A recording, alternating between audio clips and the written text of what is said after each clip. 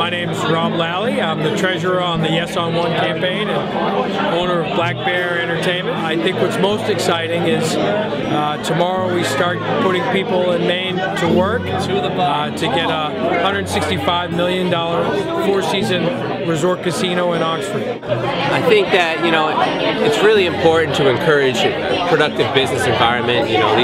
These are Maine businessmen trying to bring jobs to Maine, and I think it's just another piece to Maine being a vacation land. We're going to hire engineers and traffic engineers, wetland scientists, and get people going and try to get a shovel in the ground as soon as possible. So a lot of money leaves the state every year to go to gamble down in Connecticut, to gamble down in Pennsylvania. Why not let that money stay in Maine? I think a business like this is a segue for more businesses in Maine. And it's a $160 million private investment to build a casino, and it's a 4-star resort. It's not just a casino.